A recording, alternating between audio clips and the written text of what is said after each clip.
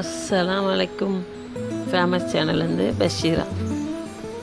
இன்றைக்கி நம்ம ஆட்டு தலைக்கறி முருங்கைக்காயோட கம வாசனையோட காரசாரமான குழம்பு செய்கிறது எப்படின்னு பார்க்கலாம்.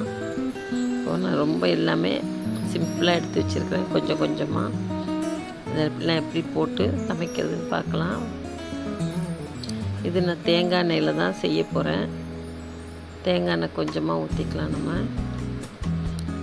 அதாவது ஒரு 8 ஸ்பூன் மாதிரி ஊற்றிக்கலாம். நான் கறியிலே கொழுப்பு மிதக்கும், அதனால் கொஞ்சம் மீடியமாக பார்த்து ஊற்றிக்கலாம். இப்போ தலைக்கறி கால் குடல் எல்லாம் செய்யணுன்னா இஞ்சி பூண்டு பட்டை கிராம்பு ஏலக்காய்லாம் அதிகமாக போடணும். அது நான் 2 துண்டு பட்டை 4 கிராம்பு 2 ஏலக்காய் எடுத்திருக்கேன். ஏன்னா நான் கறி குருமா மசாலாலையும் அதெல்லாம் இருக்குது.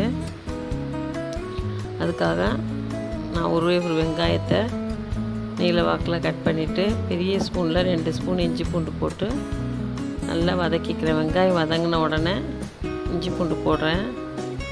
அதனால் வெங்காயம் வதங்க முன்னாடி இஞ்சி பூண்டு போட்டோம்னா அடி பிடிச்சிரும்.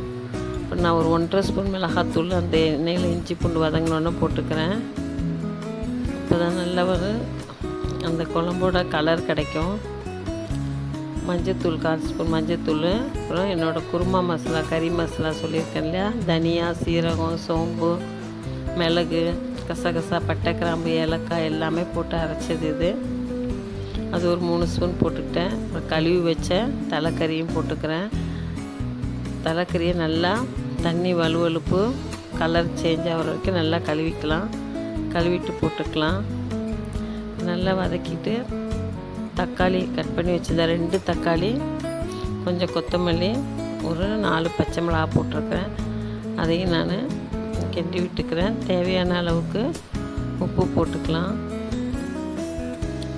தேவையான அளவு உப்பு போட்டு மீடியமாக பார்த்து போட்டுக்கலாம். அப்புறமா வேணும்னா நீங்கள் லாஸ்ட்டில் ஃபைனலில் டேஸ்ட் பார்த்துட்டு போட்டுக்கோங்க. இப்போ கறிக்கு தேவையான உப்பு போட்டாச்சு. இப்போ கொஞ்சம் தண்ணி விட்டுட்டு நல்லா கிண்டி விட்டுட்டு ஒரு 7 விசில் விசில் விடலாம். இதை குக்கரை மூடிட்டு ஒரு 7 விசில் விடலாம்.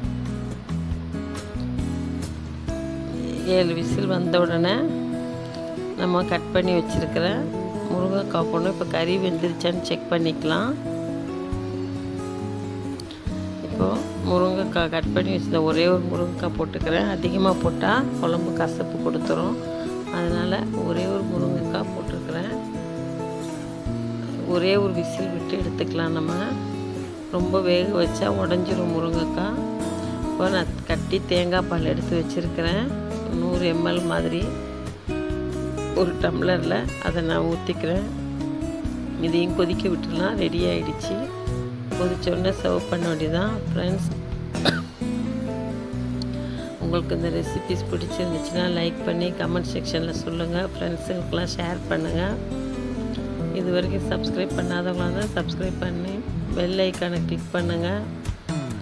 இந்த ரெசிபி நீங்களும் ட்ரை பண்ணுங்கள். இதில் உருளைக்கிழங்கும் போட்டு செய்யலாம், முருங்கைக்காயும் போட்டு செய்யலாம். முருங்கைக்காய் போட்டு செஞ்சோம்னா நல்லா கமகமான வாசனையாக இருக்கும். இந்த டிஃபனுக்கும் நல்லாயிருக்கும். இட்லி தோசை பரோட்டா இடியாப்பத்துக்கும் நல்லாயிருக்கும். சாப்பாட்டுக்கும் நல்லாயிருக்கும். நீங்களும் இதை வீட்டில் ட்ரை பண்ணி செஞ்சு பாருங்கள். இன்ஷா அல்லாஹ் அடுத்த ஒரு நல்ல ரெசிபியோடு உங்களை வந்து சந்திக்கிறேன். Thank you.